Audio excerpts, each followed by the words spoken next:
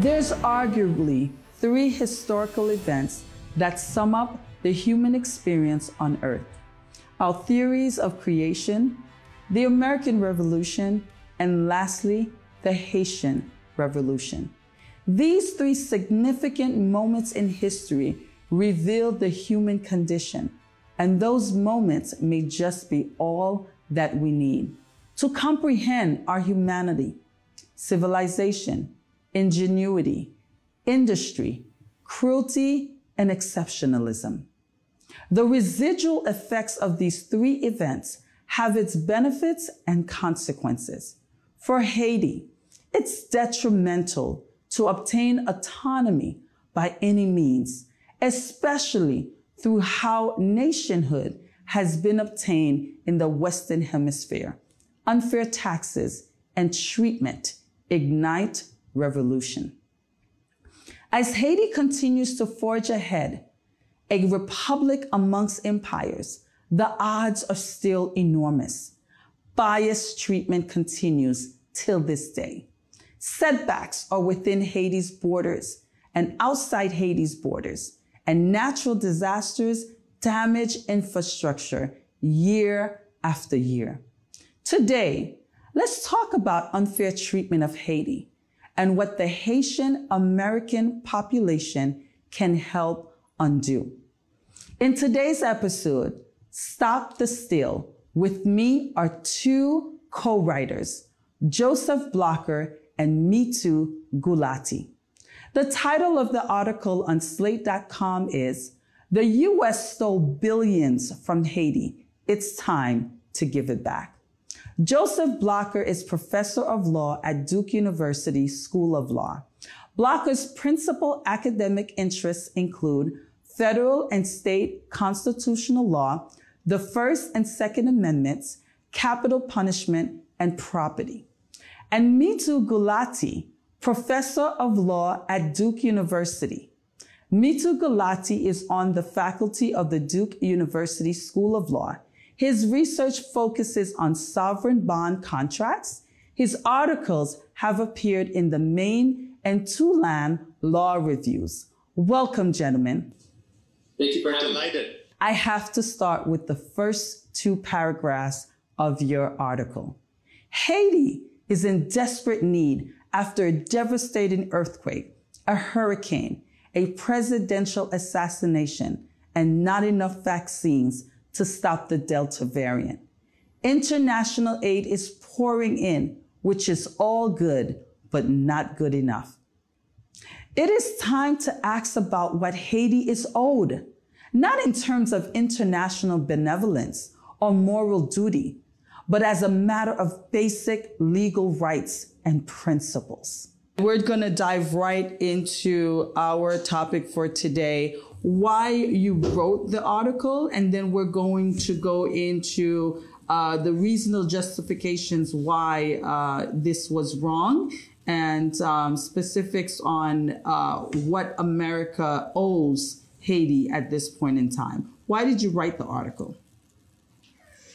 Well, the 2 of us have been writing together for years on a variety of topics relating to borders and boundaries and how they change and how we might think about sort of welfare-enhancing changes, those changes that would make people better off, whether that means sort of, furthering the ongoing process of decolonization or perhaps renegotiating existing borders. But it was Mitu who came across this particular example, and it's absolutely fascinating, I think unknown to many law professors in the United States. So of course that attracted our interest. And there's a really heavy justice components here, which is that something was taken of great value. And as we argue in the article, reparations of some form or remedy could be made. So I think we started thinking about this in the context of a recent litigation. It is the litigation that is referred to as the Chagos litigation, where islands or archipelago belonging to Mauritius was taken by the British in the context of decolonization. And international courts very recently, a number of them have ruled that the island was taken improperly and A needs to be given back, and B, and this is less certain, there are potentially damages that are owed to Mauritius because the imperial powers, it's here, the UK and the US sort of combined to take this property in the decolonization process. Those damages might be owed, and that gave us, in some sense, the inspiration to look at this island, which also was taken with very little of what we would think of as legal process from a country that is the poorest country in the Western Hemisphere. And, you know, deep injustices in the 1800s could easily be done by powerful nations, but maybe it is time for a reconciliation. Thank you, Professor Mitu. And let's talk about that. The U.S. never had a reasonable justification in any legal term for seizing the island belonging to Haiti. How and why did this happen? We're going to begin with Professor Blocher. Well, and I may even turn this one over to my co-author, because the mechanism here by which the United States ended up taking the island is something called the Guano Islands Act, which is a fascinating piece of legislation which is still on the books today, and that Mitu, you may be even in a better position to explain if I pass it off to you. I'm not sure I'm in a better position, but I'm certainly very outraged. So you might think that in the international context, if there are islands out there in the world, you couldn't take it except under international law, or at least without asking the permission of other people who might own this island. So this island is closest to Haiti. The way the U.S. took it is the U.S. passed a law, its own law, that said we can go take islands from anyone so long as we don't see anybody there, essentially. It's not clear that that was legal under international law. And it's not even clear that you could do that within the U.S. In fact, I'm fairly certain you can't just take people's property within the U.S. just because you pass a law. But they took it from Haiti because they knew with force they could keep it. And they desperately needed the bird shit that was on that island, 1 million tons. That was invaluable then, because bird droppings at that point were, I think the price was about 1/4 the price of gold. Literally, this was gold. They took it, I mean, you probably know the history, which is that at the point when the island was taken, the U.S. did not even recognize Haiti as a nation because they were so fearful that this country born out of a slave revolution would inspire similar revolutions on the U.S. mainland. So that's sort of the simple version of the story. And let's talk about the legal ramifications here. You know, due to the fact that you are correct, they did not recognize Haiti as a nation. And while they did not recognize them as a nation, they came upon their territory to take something that belonged to them. How could Haiti have defended themselves at that time?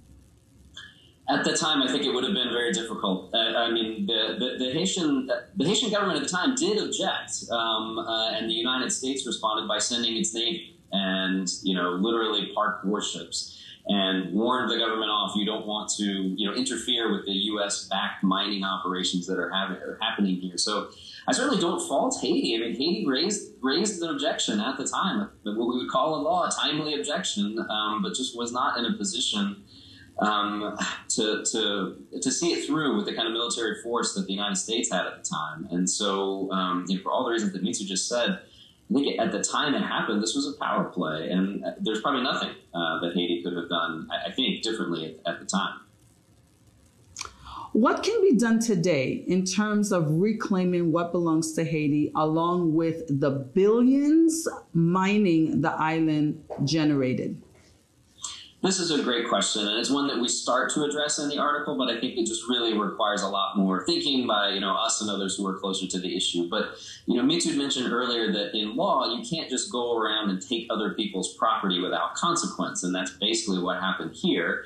if you do that, there are consequences that flow from it. One, you have to give back what you took.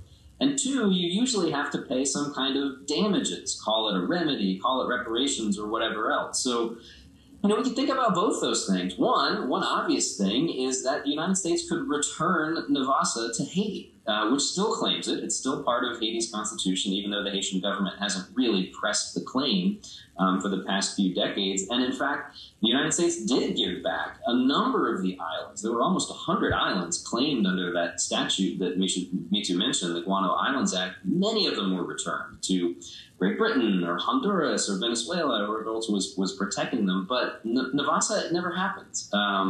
Even though the mining activity stopped there right around the turn of the previous century, not about 1902, I think was the last mining activity on Navassa.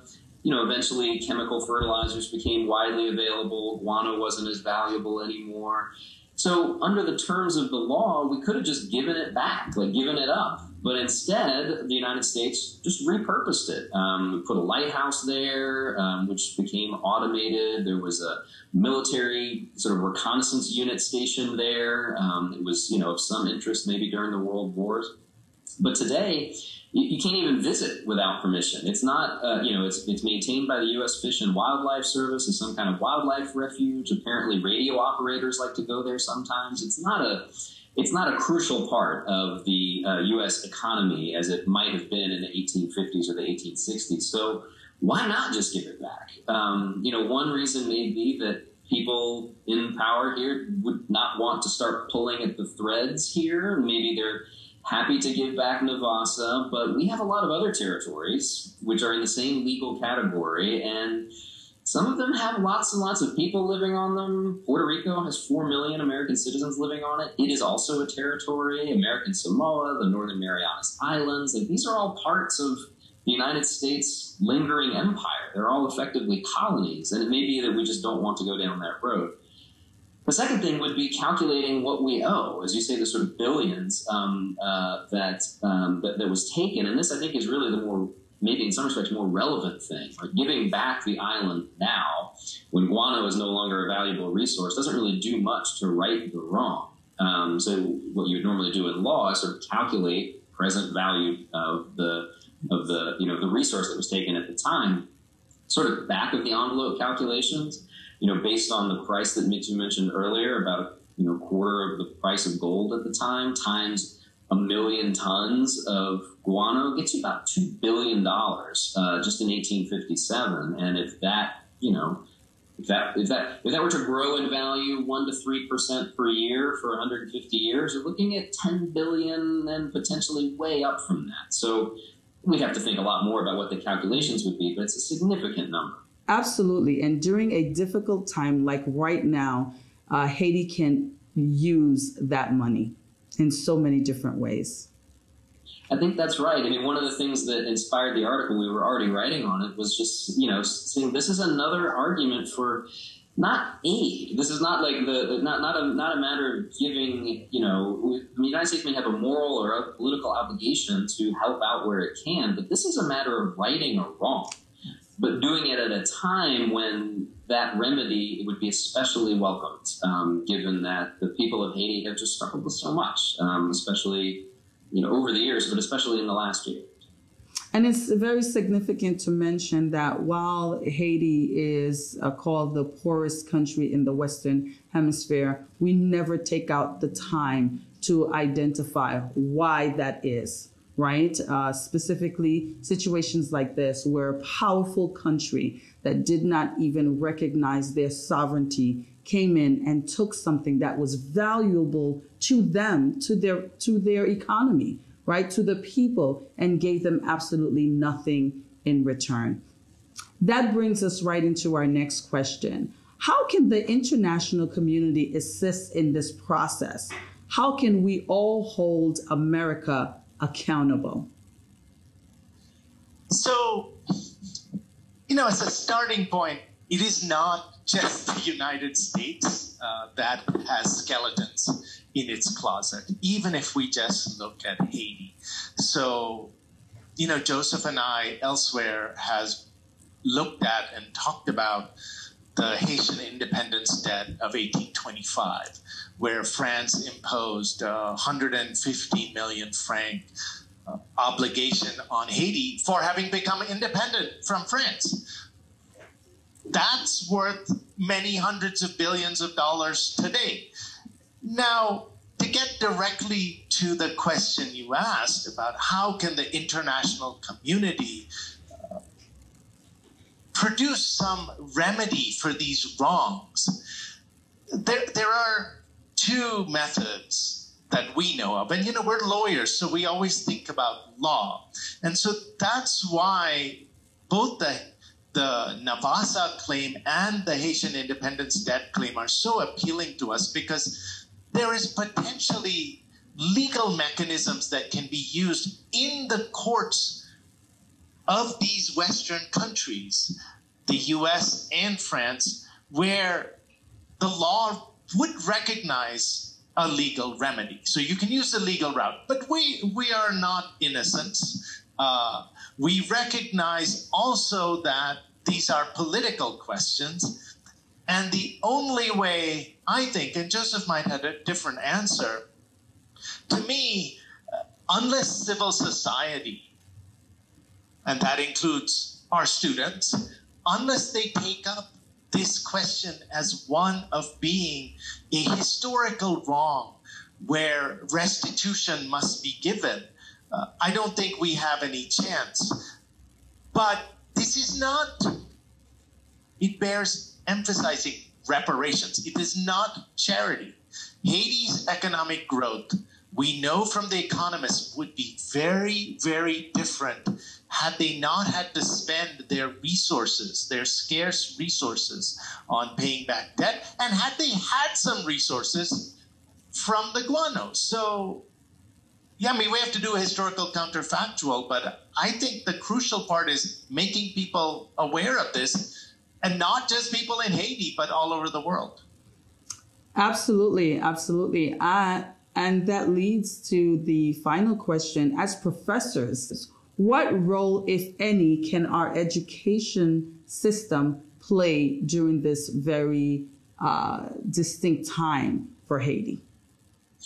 Well, I think one obvious thing that we can do as educators and the educational system can do is simply just make people aware of this history. I mean, we are not the first to notice Navassa or to write about it. I should say, for example, Jacqueline Charles of the Miami Herald has written some fantastic articles about Navassa over the years. We've drawn on her reporting even in our scholarship. But I think most Americans, just speaking of our domestic educational system, just don't know what the territories are, whether it's Navassa or, for that matter, Puerto Rico, or, as I said earlier, the Northern Marianas Islands or Guam or American Samoa. These are all parts of the United States, but they're not states. Like, the people living in those places don't have the same voting rights, for example, as those of us who live on the mainland. And that, I think, just goes by the wayside. I mean, you see it in the way people talk about, the way people on the mainland talk about these territories. I think people in the United States are not aware at all of our history with Haiti. And it's not just Navassa. I mean,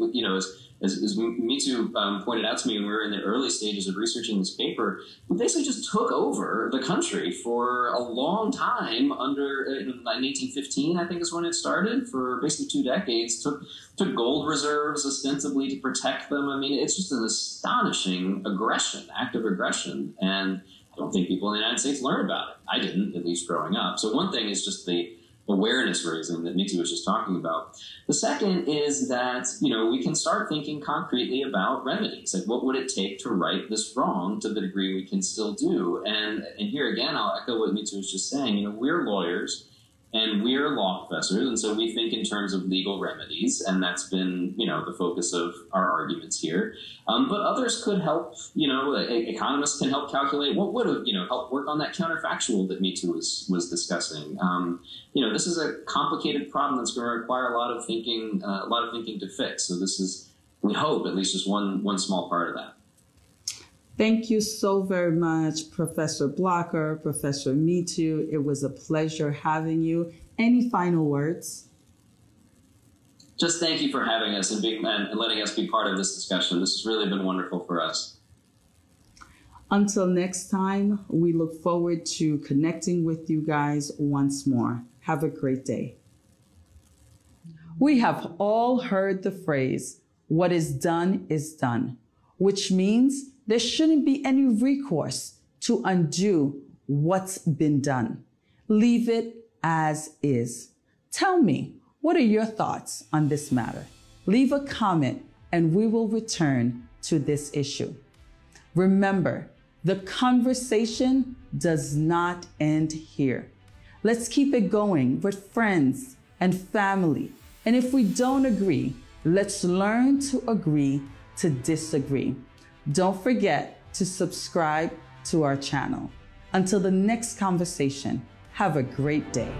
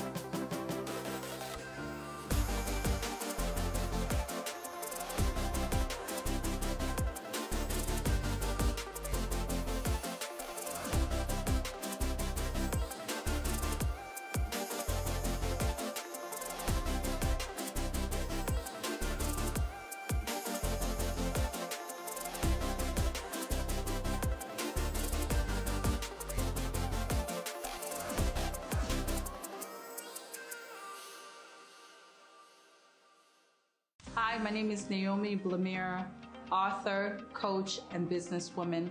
I am here in our magnificent space, Balancing Life workspace.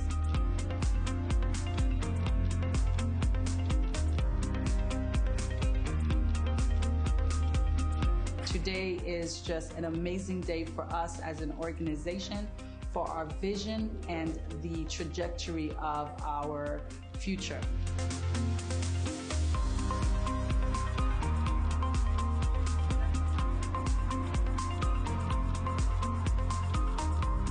Balancing Life Workspace is a space designed with you in mind. We've created a space where you can connect, create, and cultivate. It is an affordable workspace for the freelancer, for the independent contractor, for the startup, or for the person who's looking to downsize. Wherever you are in your vision, wherever you are in your entrepreneurship, come check us out and see whether or not our space can provide services to you. Thank you. Schedule your private tour for North Miami's very first co-working space today. We are located at 685 Northeast 126th Street on the corner of 126th and 7th Ave, just minutes from City Hall. For plans and pricing, visit our site at www.blworkspaces.com or call us Monday through Friday, 9 a.m. through 6 p.m. at 305-735-2105. Until then, have a balanced day.